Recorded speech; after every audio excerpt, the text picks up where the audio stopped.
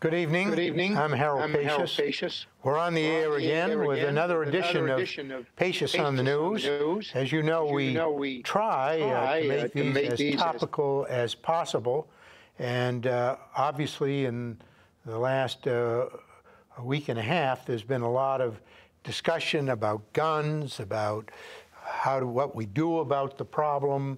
And you know, there's a great division in our country about this. And it's a very difficult political issue. It's very difficult for many people, including sportsmen who say, well, why do they want to take my weapon away from me? And one of the issues is, do they really want to do that? Or as some of the opponents to gun control say, it's a slippery slope. Once you start, who knows where it will end? We're very fortunate tonight to have as our guest David Trahan, who is the executive director of the Maine Sportsmen's Alliance. I'm going to let David talk a little bit beginning and tell you about his organization. Most of you have heard of it, particularly if you're a hunter and a fisherman. You know about SAM, the Sportsmen's Alliance of Maine. And I think that those of you who are not familiar with it, you'll know about local rod and gun clubs, you know about fishing clubs and so forth. So sportsmen belong to a lot of organizations. This is one of them. This is the big, I call it umbrella organization for sportsmen in the state of Maine. And we got David here to tell you about it, answer some of my questions. Welcome, David. Happy you're here. Yeah, well, thank you. I ought to say, David, at the beginning, we have a little bit of an unusual arrangement here tonight because David is not with us. He's on Zoom.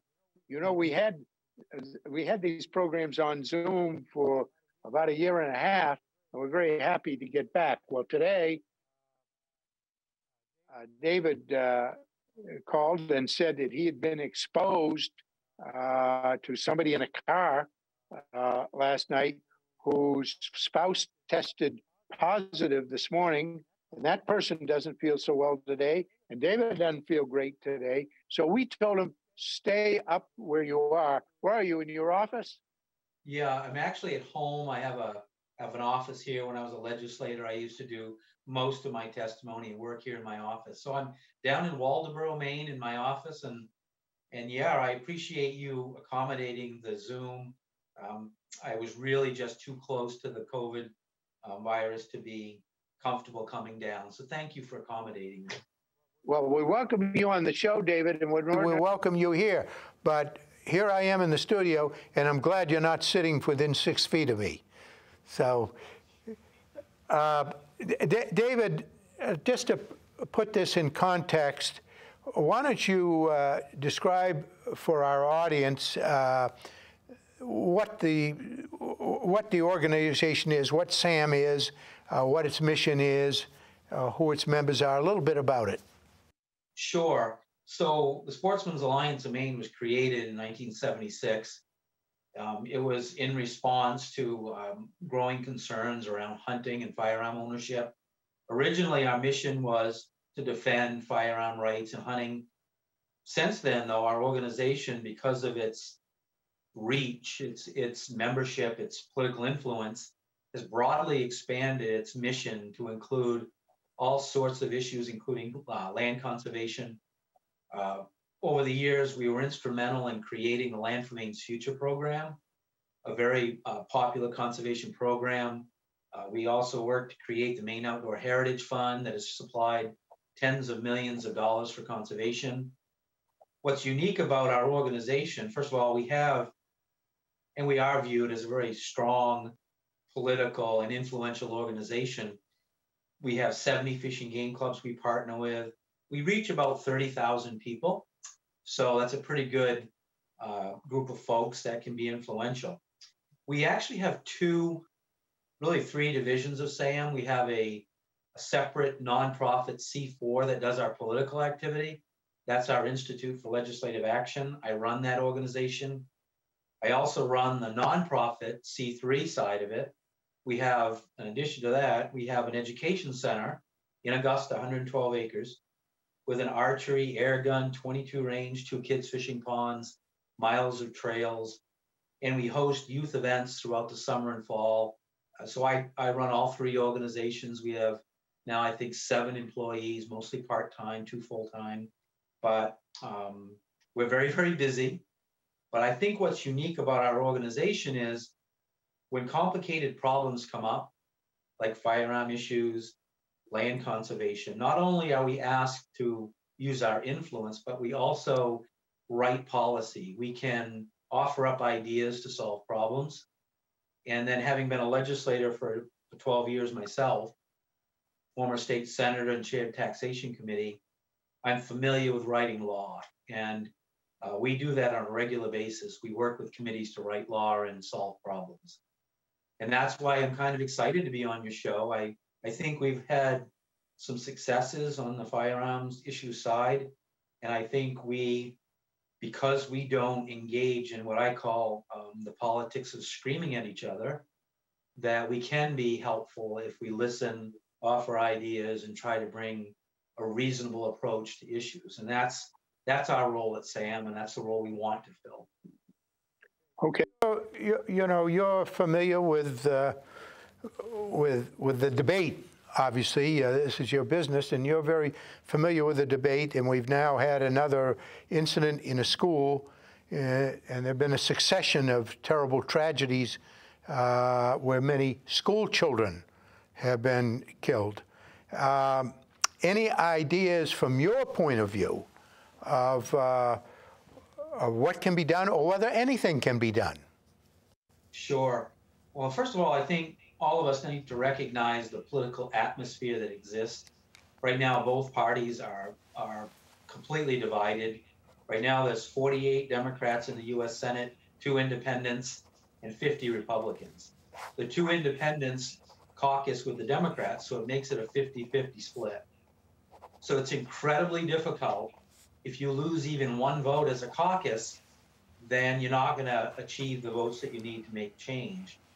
So recognizing that current environment, you need to work within it, and you need to find ways to make progress, because I'll explain to folks that are listening, you know, really what it's like in this process. Imagine on these controversial issues, there's an abyss with a narrow bridge that goes across the abyss. The more extreme measures you add to that little narrow bridge, the more unlikely it is to cross it.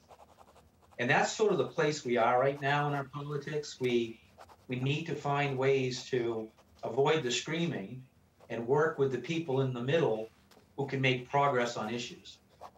We've done that since my tenure at SAM started almost 12 years ago. Some of the successes after one of the other tragic school shootings, which we all look at and just are horrified, whether you're a gun owner or a Second Amendment supporter, or somebody who considers themselves pro-Second Amendment, pro-gun control, we all are horrified. And I think if we can put that energy to good use, instead of screaming at each other, we have options to have some successes. Now, after one of the school shootings, Newtown, Parkland, I decided, and I'm going to explain to you why I really just decided to disregard the politics and the controversy and try to do something. I'll get to those things in a moment. I was in Rockport with my wife at a restaurant, and when I was coming out of the restaurant, a mother with her daughter was waiting for me at the door and said, "I belong to the Gun Safety Coalition. I know who you are, and I know you're an influence maker. I want to tell you my story, my tragic loss of a family member who died from a firearm suicide. And I'm hopes that you, when you hear my story, will use your influence for good." And I said, "Ma'am, I've always tried to use my influence for good, but based on your story, I'll give you my word that I will break from the pack and try to do something, make some progress." So this was about 4 years ago. Actually, it was quite a while ago. I started it as a state senator. The first thing I did was I wanted to work to harden our schools' security, not just for shooters, but for all the issues that affect young people, from drug addiction, peer pressures, bullying. Uh, so I introduced legislation to create the Maine School Safety Center. The first year we had difficulties with it. I retired from the Senate, moved in as SAM director, asked Representative Patrick Corey to work with me to implement that Maine School Safety Center, and we accomplished that goal. That School Safety Center is housed in the Department of Education. It is their job to examine security at all Maine schools and then make recommendations and connect people to funding to improve the security at their schools.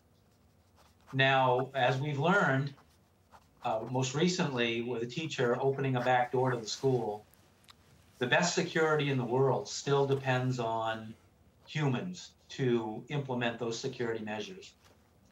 I heard recently that the teacher said that she closed the door, but it didn't lock. Bottom line is she never should have opened the back door to begin with, because then it created an opening for the shooter. We must learn from that experience, as horrifying as it is for that teacher. I can't imagine living with that. But the Maine School Safety Center is designed to learn from that experience. Where I learned about this level of accountability and sharing of information, just so you listeners know, when I was a legislator, I spent 7 years creating our government oversight agency, OPEGA, that reviews state agencies. In addition, I spearheaded the effort to create Maine's mandatory medical errors reporting system. Both of those systems are designed to learn our flaws, learn from them, and try to improve. So that Maine School Safety Center is in place. They have a big meeting coming up in a few weeks where they're going to be meeting to share information across the state with our school systems. The second thing that happened that I think was very, very important was when red flag legislation was brought to the legislature, the governor called me personally and said, "You guys have a chance here to help us. We want to work on something." Well, okay, let me just interrupt you. So our folks that are watching know, what was the red flag proposal, and who was the governor that called you?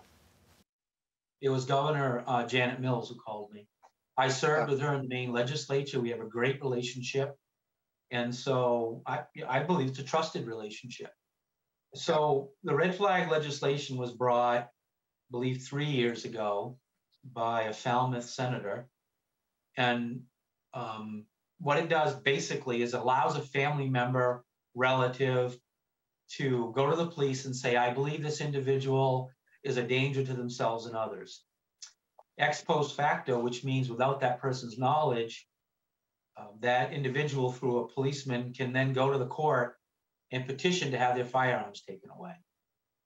Well, that's been very controversial because it lacks due process for the individual who's being accused. If you think about it, no crime has been committed. It's just an individual's opinion. So the governor, who is an ex-attorney general, Senator Carpenter, who was an ex-attorney general, Derek Langhauser, one of the best legal minds in the state, we met and said, can we figure out a better process that would institute some levels of due process and also connect individuals to services that they need. We met for a month or more, and the best legal minds in the state, working with the Judiciary Committee, reformed the Maine's protective custody statute. The press called it the yellow flag law. The way that law works is when an individual, somebody calls the police department and says, an individual, John Smith, is acting irrational, we believe they're a threat to themselves or others, the police will come, evaluate the situation, and under law, which has been in effect for almost 50 years, police have been able, upon probable cause, that a person is a danger to themselves or others and suffering a mental illness, possibly, can put them into protective custody. In the past, what was happening was that person would be held for 18 hours. In a few cases, might get access to care, but would then be released. They were still a danger to themselves and others. When that person now, under the yellow flag, is in protective custody, the law directs the officer to take them to a medical practitioner who has an expertise in mental health services. They evaluate that individual. And then if they concur, then that person, they can go to a judge and that person can have their firearms removed for up to 14 days. At that point, the judge, with clear and convincing evidence, can put in an order, a longer order, to take the firearms away. That process has also a telemedicine component. The law called for the development of telemedicine services for that evaluation. That's critical because Maine and other rural states don't have access to the kinds of services that they need to treat mental illness and the problems that are associated with it. So that was very controversial. It passed with bipartisan support. It is now being discussed at the federal level. I know because I've been having conversations with Senator Collins, Congressman Golden, who are both looking to be players that move legislation forward that can pass the Congress. So there's also one more additional program we created. It just passed the legislature. It's called the Safe Homes Program. Under that program, next year, we're going to have Safe Storage Month, September, in which there's an education program about safely storing firearms and other dangerous weapons, including prescription drugs. In addition to that, there's a second component that when an individual who, in most cases, is in the system or being treated by various nonprofits with at-risk individuals, there's a grant program created to assist the families in securing dangerous weapons, firearms, and prescription drugs in the home. That can be in a daycare setting, hospital setting, any setting in which there's a vulnerability. The state will work with them to better secure their homes. So all three of those programs are being considered right now in Congress. Okay, so those are that's what you or your group would propose we do to try to rein in this problem, which is some people think a national problem. You may not, but people do think it's a national problem. No problem. I don't disagree with you. We've got to do something in this country, and I think we need to look beyond. I know the gun issue is always going to be forefront. It's always going to be controversial. We're always going to talk about it, but we also have to address, I think, as a society, the fundamental issues that we face as a society. I want to say something, and it's going to be a little controversial, but I've been thinking a lot about it. As a society, what we view as entertainment is starting to disturb me. I've watched some Hollywood movies recently that are incredibly graphic. It's killing from the beginning to the end. They're using weapons that most people don't even possess now. It's almost glorifying it. We're watching things like mixed martial arts. Why do you think? Let me interrupt you a little bit because we'd have to. I'm trying to have a little discussion with you on this. Some of these things. I appreciate your views and I'm interested in them, but we want to have a little bit of a discussion. So why do you think the movies are like that? Why do you think there's so much violence in movies? Well, what sells is what's on your TV. So they like it. They like it. The market wants it. Correct?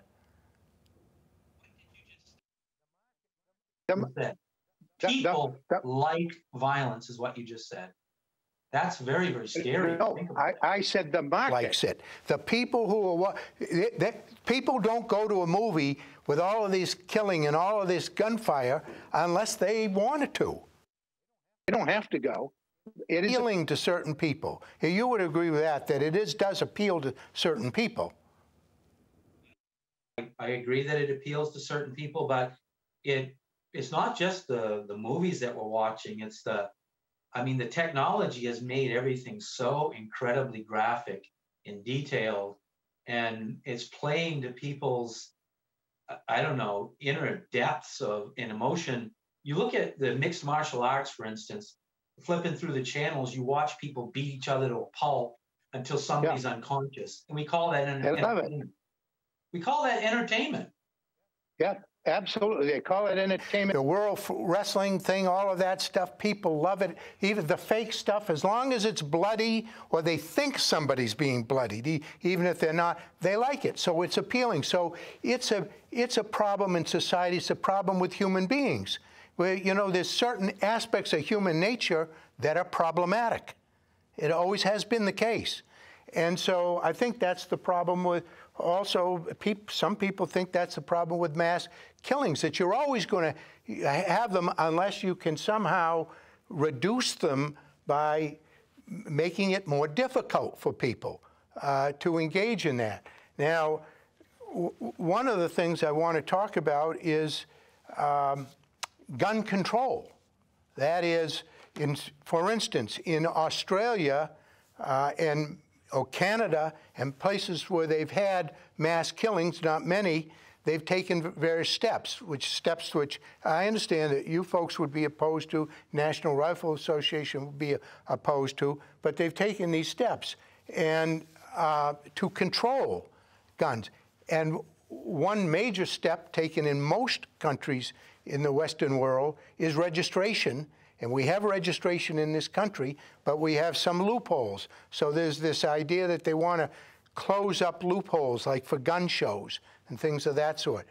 Would you folks listen to that argument if people wanted to propose that kind of a solution? This is an example of what I started with in the beginning, and that is you need to recognize the atmosphere, the political atmosphere that you're dealing with. There are not enough votes, and I believe you're going to see that coming right up in the House. Nancy Pelosi, the Speaker, is going to put a bunch of gun control measures up for a vote in the House. They are, admittedly, and even the leadership in the House will say they're symbolic votes. They're gonna be gun control votes, and it's going to be so in the next election they can be used against those that vote. Well, you're talking about politics. I don't want to talk about politics. I want to know whether there's anything that can be done, and one of the issues specifically I want to know is closing up the registration loopholes. Okay, so and I'm not to agree with people who want that. You may disagree with it, but I'm just trying to get answers for people who are watching the program. Sure. Our organization actually has a federal firearm license. We attend gun shows. We raffle firearms. Yeah, we run the I'm sure you do. But the question is... But I'm getting to your answer. If you can be patient with me, I'm getting to your answer. Back about 7 or 8 years ago, when Senator Stan Grasovsky was on the Criminal Justice Committee, we did a comprehensive look at gun shows in Maine. All of the people that were conducting gun shows, including my organization, does background checks on all firearms that either raffled or whatever. Gun shows, all of them require background checks. What you're talking about goes on in the parking lot, and it's unknown to the people running the so-called gun show. What'll happen is there'll be an advertisement, or if the gun show's going on, people will show up in the parking lot and say, "Hey, Joe, I've got a gun. I'd like to sell it." That's a private thing. All right. The bottom line, because we got a lot to cover here, and we've used up almost half our time. So what you're saying is it's not workable.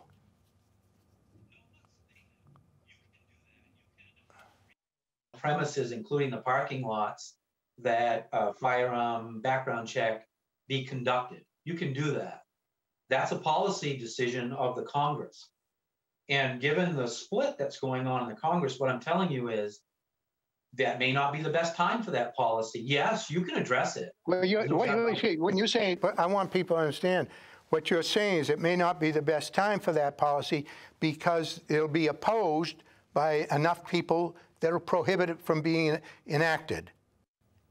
And, yeah, and so, but because we want to inform the people here. So why won't they enact it? I mean, the Republicans seem to be uniformly against any of these proposals to regulate gun ownership, because what you say is a slippery slope. So that, and they may be right. They may be right.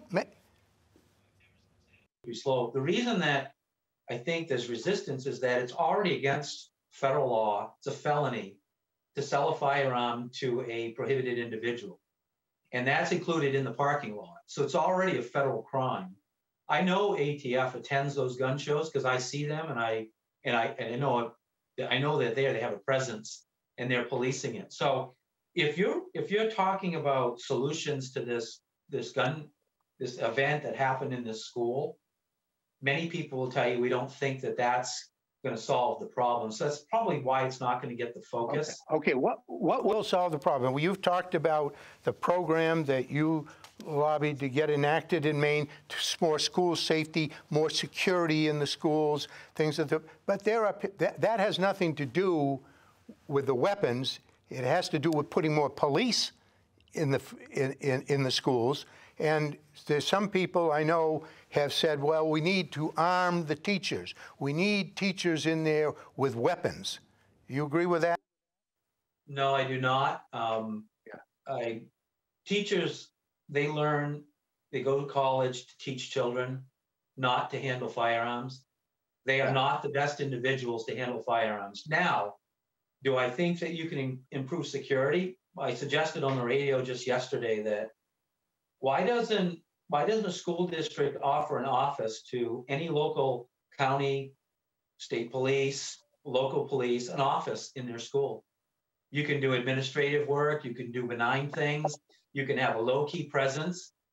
I know, having been endorsed by the Maine Education Association repeatedly, I've talked with folks over there, they know our stance at SAM. We don't support arming teachers, but once a shooter's in the building,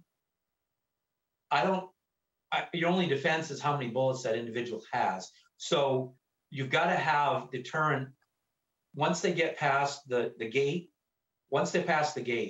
then it's just a matter of how much damage they do. You can't let them in the door. And if you do, you better be prepared once they're in the building. You think that, when I was growing up, and I'm fairly old, when I was growing up, my parents weren't afraid that there were no police in the school, and my parents weren't afraid that if I went to school, I might come home dead, shot. What's caused this? Well, I remember when all the terrorism activity was happening on our jetliners, people were dying in crashes. Yeah. As a nation, we came together and we came up with laws. We created marshals for those aircraft and great security, and it reduced those terrorism incidences to nearly zero. Yeah. We have to get serious about the most vulnerable who are in our schools, not just the children, the teachers, the support staff. Okay. My wife worked in a school for many. Okay, so school security is what you're talking about. No, I think that's the problem once that's addressed. This individual was known to the police that did the shooting. He had threatened women with violence. He had told people what he was going to do. We need to examine the entire situation, not just of this individual. I'm not afraid of research. Research every one of the individuals who participated in these events and learn from those experiences and then make changes in policy. The firearm stuff, to be honest with you, in this environment, the more extreme it is, the less likely it has a chance to pass. But don't ignore. I understand. I think everybody understands that's watching this show that the Republicans in Congress will pretty much uniformly, all of them, oppose, not all of them, maybe one or two won't oppose it, but oppose most gun control measures. So they understand that. And so I think we're talking about, not about the politics. We understand the politics, but what else can be done? Let me throw one thing out, David. In Israel, which is one of the countries that tries its best to control this, because think of it, they're in a part of the world and where there's a lot of violence and where their country is subject to violence from terrorism and so forth. So if you're an Israeli citizen and you want to own a weapon, keep a weapon, you can. They say, yes, you can have a weapon, but to buy a gun in Israel, you need a government license. You need to be licensed to have the gun, and the requirements for the licensing include satisfying a minimum age limit, age 27 for anyone who hasn't served in the military or national service, passing a gun safety test, and obtaining a letter from a doctor that you are of sound mind and body. What would be wrong with that? It wouldn't affect the people that are your members. They can go target shoot. They'll get a license. They're not going to hurt anybody. Why would they worry about that? Well, there is that darn thing we call the Second Amendment. And people are concerned, and rightly so, that once government has the name and information of everybody that owns firearms, that someday they'll get confiscated. Now, do I agree with that? Well, but what's the Second Amendment have to do? I mean, but the Second Amendment just says you have the right to bear arms, and this is in Israel. You have the right to bear arms, but there's certain requirements that you have to meet. Can you look it up? Because I think you're required to have a firearm. I think they're required. No, you can't. You can't have a firearm in Israel, which really needs a militia. You can't have a firearm in Israel unless you take the test and unless you get the doctor's certificate. Can't have a firearm. I don't think you can say all you want that makes sense to you, but in this country it doesn't make sense because of the concerns that people have around a national registry and what it looks like to confiscate firearms. For instance, I'm gonna throw it right back at you. Right now, there's this big push to ban so-called assault weapons. Well, anyone that knows much about firearms knows that a so-called assault weapon is a semi-automatic firearm, of which I own some, that we use for hunting. They look like hunting rifles. The mechanism in a well, wait a minute, hold on a second. This is an assault weapon, right? It's an AR-15 is what it is, and that's an assault weapon. A switch on it to make it fully automatic. Well, I don't have the thing here, but I'll look at it. Have you ever seen it? Have you ever seen a weapon like that? If it's a semi-automatic firearm, that's exactly the same firearm, which is a very provocative photo, but it's the same firearm that the same mechanism that a semi-automatic hunting rifle has. It just looks different. The mechanism is the same. How much in a magazine, one of these semi-automatics? Well, under the law, you can have a high-capacity magazine. Again, that's the policy of Congress to establish what that number is going to be. I'm not going to. Okay. All right. I'm not arguing with you, but I want to get information. And so, okay, that's the law. You can have it unlimited or whatever, let's say 90 cartridges, okay, in the magazine. So why not put a limit on it? Why not say you can only have 5 or 6, so that if you had one of those things and you wanted to kill a bunch of children, you couldn't kill 30 of them or 20 of them? Again, that is the policy discussion that Congress is having. What I'm getting at is you try to imply that that was a weapon of war. A semi-automatic firearm does nothing on the war field because the weapons they have are fully automatic. Semi-automatic. I'm not talking. I'm not talking about the war. I'm not talking about war weapons. I'm talking about a semi-automatic where you have to pull the trigger in order to fire a shot. All right, but with a semi-automatic, watch my finger. I can move that finger 50 or 60 times in less than a minute. So you can shoot 50 or 60 bullets in less than a minute with a semi-automatic. The question I have, go ahead. The question is, I'm not debating with you. I'm trying to get information. So I'm asking a tough question like, what's wrong with limiting the amount of bullets that can be in a cartridge? Whatever you call it. Ask me the question. I think the flaw in this whole thing is that you're assuming if we restricted magazines to say 5 rounds, that somehow that was going to change what happened in that school. There are 30 million high-capacity magazines in this country. If you do that, you're going to have to confiscate those high-capacity magazines.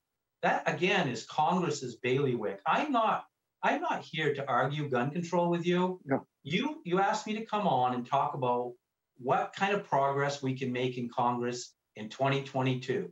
I told you what that is. I'm not going to come out there and say we're in favor or opposed to these various controversial gun control proposals, because that's not the role of the Sportsmen's Alliance of Maine. Our role is to make progress. It is to be the common sense at the table and work on things that we can get done, not keep screaming at each other.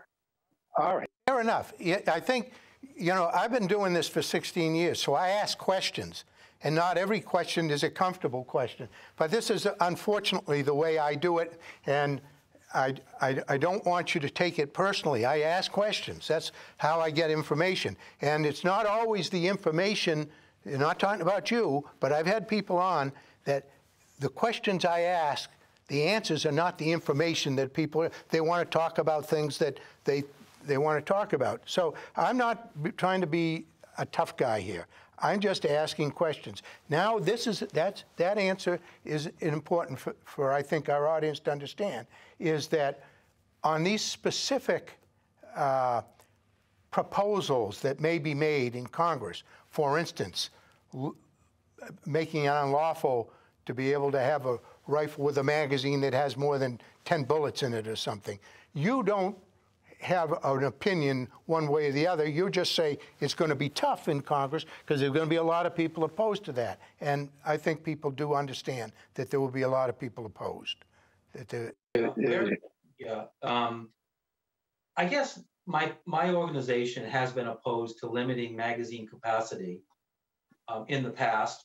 I don't know what we're going to do this time around, but all I know is that I'm talking to people at the highest levels of government, all the way up to the most powerful U.S. senators, about proposals that can make progress. We failed in this country to react after these shootings. There's a stalemate. I'm interested in making progress. And if I start making broad statements like the ones you want me to make, then I don't become a moderator, a common sense voice in this debate. I become just part of the right or the left. And I don't want to do that. We're going to position ourselves to save lives. And we're going to look at every element of these shootings to do that. We're just not going to get drawn into that broader, more controversial debate. All right. At some point, you know, I mean, I've been in politics now too. We have a problem, and people say, well, we look to the government to solve some societal problems because we are divided. It takes the government sometimes to say, look, this is the way things are going to be. And so you may have to take a stand on some of these specific proposals. We understand that National Rifle Association, do you get, I know they get money from the gun manufacturers. Does Sam get any income or money from gun manufacturers?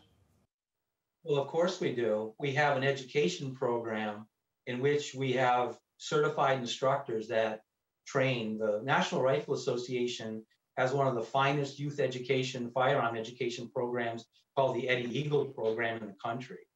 They have given us funding for our instructors, for our shooting range, safety components. People want to try to link us because we might have got a grant from the Friends of the NRA somehow to gun manufacturers. They can do that all day long. But we're the folks that are spending tremendous amounts of money to educate the next generation shooters. You can't do that without money because the gun control community will never give us money for that purpose.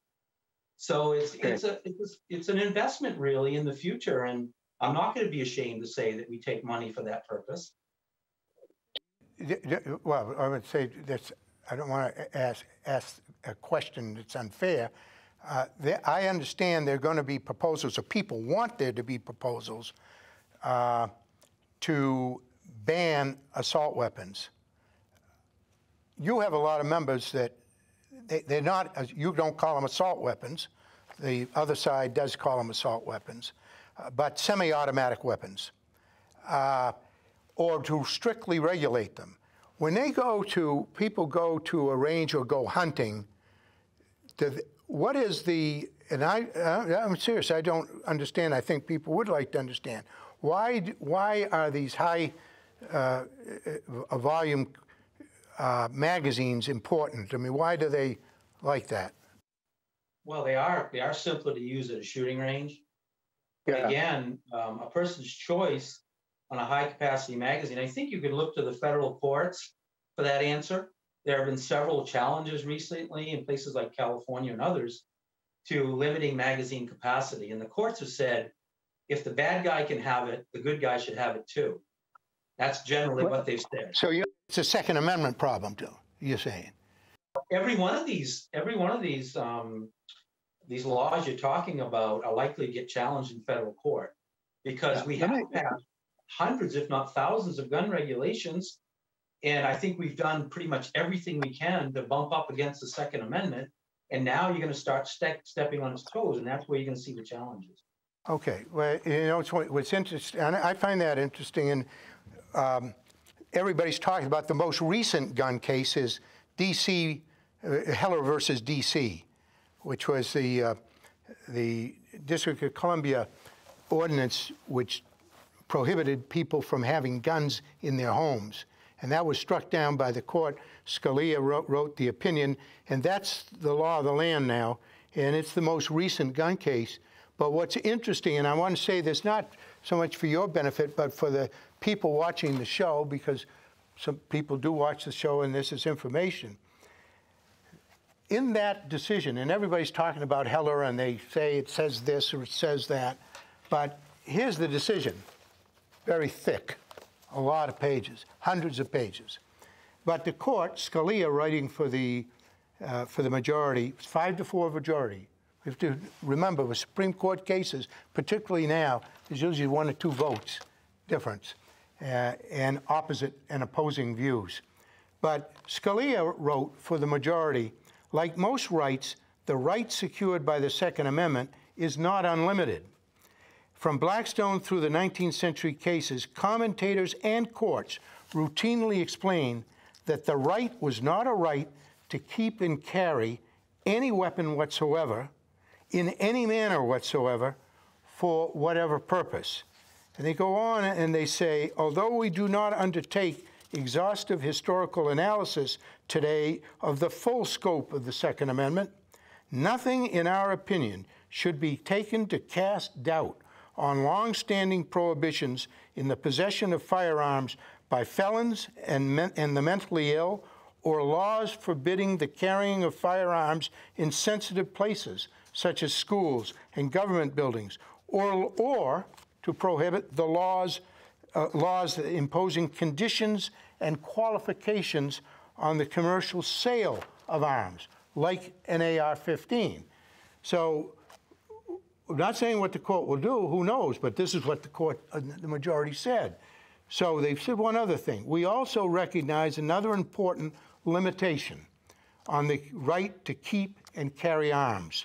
Miller, which was an original, a prior Supreme Court case on guns, Miller said, as we have explained, that the sorts of weapons protected were those in common use at the time the Constitution was written, in common use at the time. We think that limitation, says Scalia and the majority, that limitation is fairly supported by the historical tradition of prohibiting the carrying of dangerous and unusual weapons. So if a weapon, I'm a lawyer, so I would argue, others would argue against this.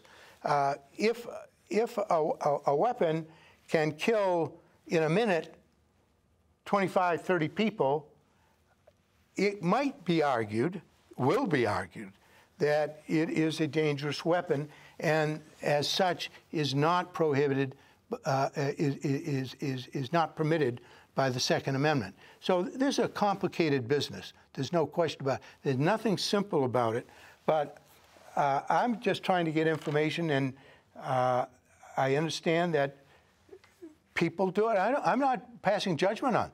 There are people that like to fire these. I have friends who like to fire these weapons. And, but hunting, that's the one thing I would say. People say to me, Well, I don't understand the hunting thing, and I don't either. And let me say, I'm not a hunter. So you got a babe in the woods here who doesn't really understand things. But these semi-automatic weapons have fire bullets with great velocity. And I watched a 60 Minutes program last Sunday in which they showed that the high velocity bullets tear apart somebody's insides, that much more than a .22 rifle or something like that. What does it do to the animals that they hunt? I don't know, you may not know the answer to that, but it pretty much destroys them too, their insides. So I'm not sure what you're getting at for a question. I mean, a firearm. The question is, why do you need a semi-auto rifle to go hunting? That's, people ask that question. I'm sure there's a good answer. It's not. I'm not attacking anybody. People look for the answer. Now we've got to the, I guess, to the nut. You just said, why does anyone need a semi-automatic firearm? It's the example I started with. When people call for an assault weapons ban, they're calling for a ban on semi-automatic firearms. Let's just call it that. Yeah. Okay. Good. Okay. Yeah, so that's what. Let's call it that. Okay. So first of all, I fully support Scalia's decision. I understand what's in it. I read it. Governments can regulate firearms. That policy area always falls back to Congress. And again, if you want to further regulate, that has to go through the Congress. Except, you know, there is a push to try to get the ATF to do some of this work with executive orders and other things. But the bottom line is, working through our Congress, through our representative democracy, we make these decisions. And that Scalia decision reinforced that. You take it to the Congress, you have the debate. Right now, you're not going to get those kinds of bans on semi-automatic firearms through Congress. It's, you know, it's an emotional debate. It's going to drum up a lot of money and voters in the next election, one side or the other. But ultimately, do we make progress on this issue? I am dedicated, as I was. My wife is sitting with me now. She was there when this lady and her daughter pleaded with me to use my influence, and I promised her I would. And I'm going to do that. I'm not going to become part of the screamers. I want to be part of the solution. So with that, getting back to your semi-automatic firearms, you know, your description of how a bullet works, that's what they're designed to do. In a hunting setting, the most important thing as a hunter for me is ethics. When I pull the trigger to harvest a deer, I want it to be a humane kill. You shoot it with a .22 or a small caliber firearm, you wound it. The likelihood of killing it in a short, quick kill is very slim. That animal is going to suffer maybe for days. Those firearms for hunting purposes, including semi-automatics, are designed for a quick, humane kill. It's up to every hunter to use ethical shot placement to do that cleanly. What you're doing is you're talking about how that works with humans and the graphic nature of what that looks like. That is horrific for all of us. None of us want that to happen. And so yeah, I was asking about the answer. And the answer is a good answer. You know, one that I can understand that it's a humane way to shoot an animal. And also in hunting, again, back to my other question, because it just seems logical to me, but it could be illogical. I admit that. The magazine capacity, high capacity magazine, is that useful in hunting? In a hunting setting, I know because I served on the Inland Fisheries and Wildlife Committee for 12 years. I've lobbied in front of it for another 11. And 2 years prior to that, I served on the advisory council. Rounds are limited for several reasons. First being for humane and ethical reasons, meaning it's a fair chase issue. You don't get to shoot 30 times at a deer running through the woods. It's just society, the legislature wouldn't accept that. So you're limited on the rounds that you can use. For safety purposes, you can't be spraying the woods with 20 or 30 rounds. So the legislature has said, no, we're going to limit it. So there is a limit on it, but it's not because of what you're alluding to, that it's in a person-to-person confrontation. In hunting, it's different. It's for the safety of those that don't hunt. It's for, the ethical hunt, and all of those types of things. State law that the state law that regulates the how many shots the hunter can take or something like that? Yes. What is it? You can have so many in your fire. For instance, when you're duck hunting, the federal law is that you can have 3 rounds in your shotgun. You also have to use non-lead ammo when you're hunting waterfowl. So there are regulations on. But I have a semi-automatic firearm for duck hunting. Yeah. Good duck hunter. I'm kind of terrible. My wife will tell you that. but yeah, it is limited for that purpose.